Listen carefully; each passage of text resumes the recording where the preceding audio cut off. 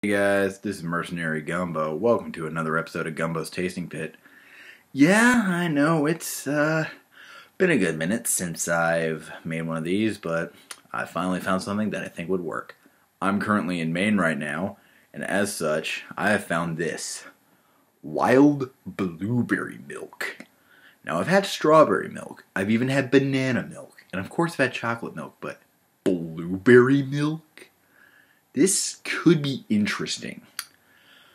As you can see, it's kind of that bluish purple hue that blueberries are.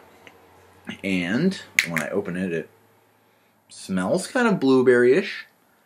I guess I just gotta taste it and find out. Okay. I confess myself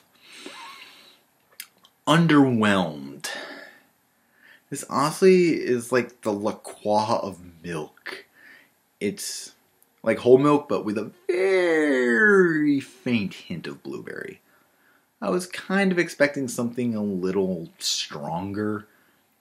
Maybe I've just been spoiled by strawberry milk and chocolate milk and, stuff from Nesquik, but I was expecting a little more. I was actually kind of hoping this would taste more blueberry-ish, but I'm going to have another sip and see if my opinion changes.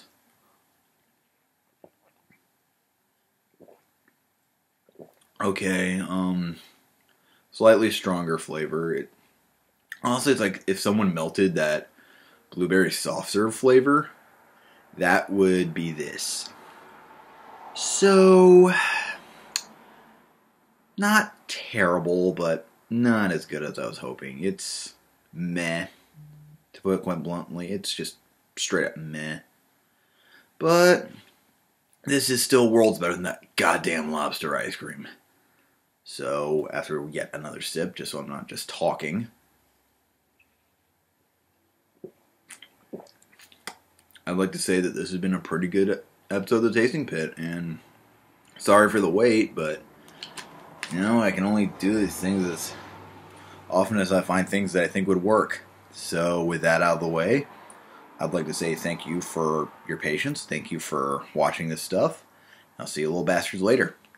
Gumbo out.